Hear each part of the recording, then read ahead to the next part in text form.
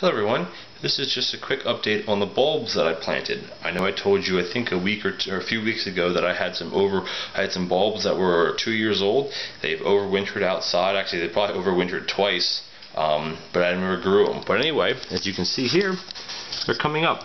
This one I planted 4 bulbs and they're all up. And this one I planted 6 or 7. I think I had one in the center, but I'm not quite sure if that one's coming up.